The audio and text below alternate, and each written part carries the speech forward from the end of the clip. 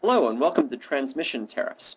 I'm Adam Reed from the Renewable and Sustainable Energy Institute in Boulder, Colorado, USA. In this webinar, we'll look a bit at the wholesale transmission market. So what's a transmission tariff?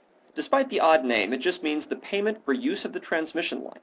In markets where transmission service is sold separately from the energy transaction, generators must pay for the line on which their energy travels to reach the customer. There are two types of transmission service, network and point-to-point, or P2P. In the old vertically integrated systems, where a single owner controlled the generation and transmission and served its own service territory, there was no need for transmission tariffs because all the flows were network service, that is, local generators serving local loads. As power systems began to trade energy, though, sometimes energy had to flow from one network, where it was generated, through another network as a pass-through, and finally to a third network where the buyer was. These flows are called point-to-point service and were charged separately since more than one business entity was involved.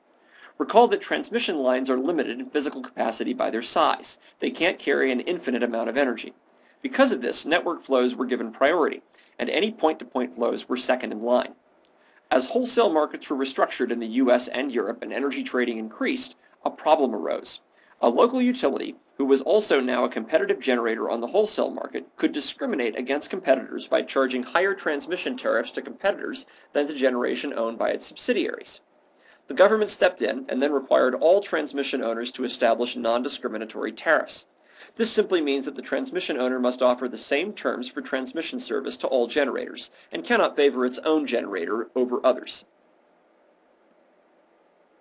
But non-discriminatory tariffs, called open access transmission tariffs in the US and other places, do not mean that every generator pays exactly the same price. A transmission tariff might include charges for network line usage and P2P usage, and of course the charges are higher for longer distances of transmission. In addition, transmission owners and operators have to purchase non-energy services to keep the lines operating properly, in order to stay in compliance with reliability level grid governance standards. So transmission operators will often buy frequency regulation service, voltage regulation service, or other ancillary services like operating reserves and black start capacity from generators on the system. These costs are passed through to other generators that buy transmission service, sometimes according to that generator's contribution to the need for the ancillary services. So a wind plant, on some transmission systems, may have to pay more for transmission service than a gas plant, because it must cover the cost of the increased levels of frequency and voltage regulation necessary to safely move its energy to market. In other transmission systems, the costs are spread more evenly. If a generator self-supplies ancillary services, its transmission service costs may be lower. Finally, if a flow goes through multiple transmission systems, each with different owners, rates can stack up in a phenomenon known as rate pancaking. This problem is reduced when geographically large transmission systems are owned by a single entity like a third-party transmission operator or the government. Some organized markets with a single transmission operator, like the Texas market, have done away with transmission tariffs entirely and include the cost of transmission in a grid price that is set nodally and paid to all suppliers. In a standard energy and transmission market, let's examine a wind plant.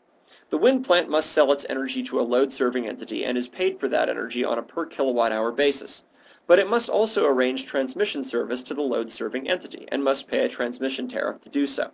The customer thus sees the cost of their energy as a combination of the cost of generating the wind energy and the cost of transmitting it over a specific line.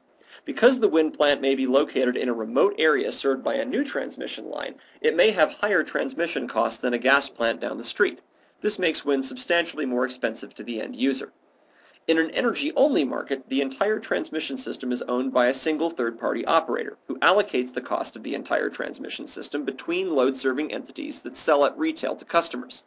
Such a system uses nodal grid pricing, which means that a generator close to one part of the grid has a set amount of money for transmission deducted from the money they receive to put energy on the grid.